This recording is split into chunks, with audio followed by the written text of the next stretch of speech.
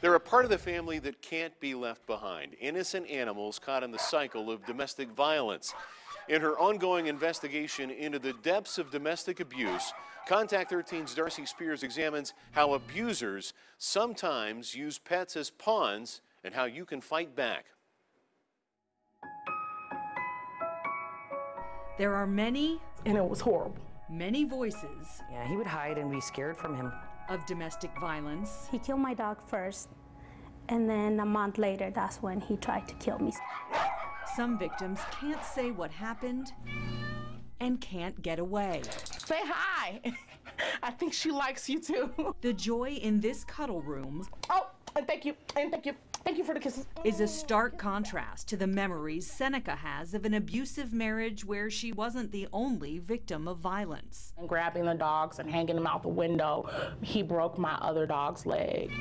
Animals are often the victims of domestic abuse themselves, but they're also used by abusers to hold victims hostage, to threaten, harass, intimidate, and even keep people from leaving an abusive relationship. When Seneca finally fled, she slept in her car until she found Shade Tree and Noah's Animal House, the only domestic violence shelter in the state that takes pets. They are just as, valuable as my life is. I love them just as much as I love my own children. And I couldn't stand to see if something bad was to happen to them. I would never forgive myself. Stand. Come on. Donna and Dobby. There you go. Have been together for 13 years.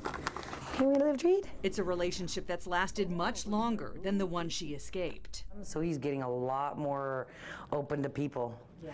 But he still gets a little scared because of the abuse, because he would hit him and he would push him off the bed. He got jealous of him. So when a detective gets a case, Detective Sandra Southwell with Metro's recently created Animal Cruelty Unit is working to raise awareness about pet abuse as a predictor of violence against people. the animals can often be used to control the victim. She steers victims toward Noah's Animal House, which all involved say isn't nearly enough. Right now, we're at 150% of capacity for women and children.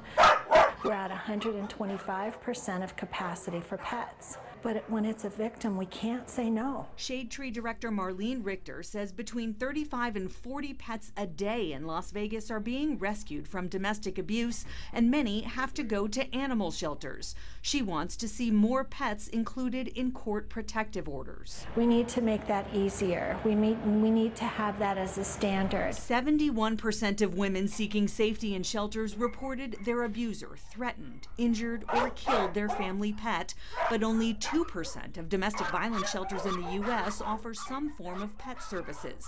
Richter says doing more to bridge the gap is crucial. I have watched as the children sit with their pets in the lobby and they're crying on their pet, and they're waiting and petting their best friend and hoping that this is going to be the time that it all ends. There are currently no laws that protect the pets of domestic violence survivors, but there's a move to change that on the federal level.